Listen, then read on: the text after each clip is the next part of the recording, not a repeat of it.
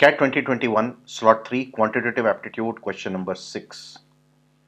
For a real number a, if log of a to the base 15 plus log of a to the base 32 upon log of a to the base 15 into log of a to the base 32 is equal to 4, then a must lie in the range. Now let us just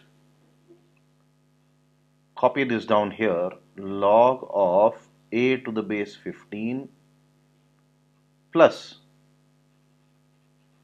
log of a to the base 32 whole of this divided by log of a to the base 15 multiplied by log of a to the base 32.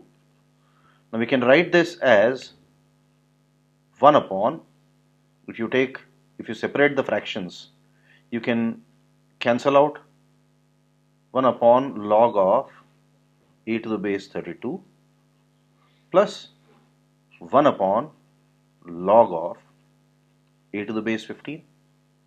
Now you must know one property. Log of a to the base b is equal to 1 upon log of b to the base a.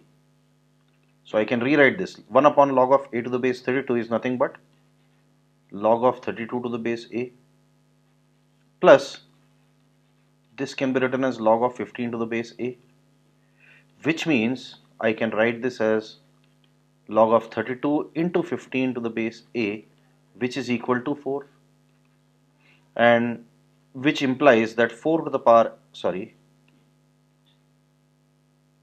power 4 must be equal to 32 into 15.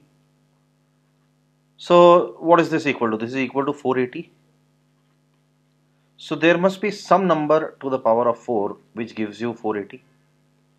So 1 to the power of 4 is 1, 2 to the power of 4 is 16, 3 to the power of 4 is 81, 4 to the power of 4 is 256. And 5 to the power of 4 is 625. So 480 lies between these two numbers. So 480 must lie between 4 to the power of 4 and 5 to the power of 4. So a must lie between 4 and 5, which is your answer.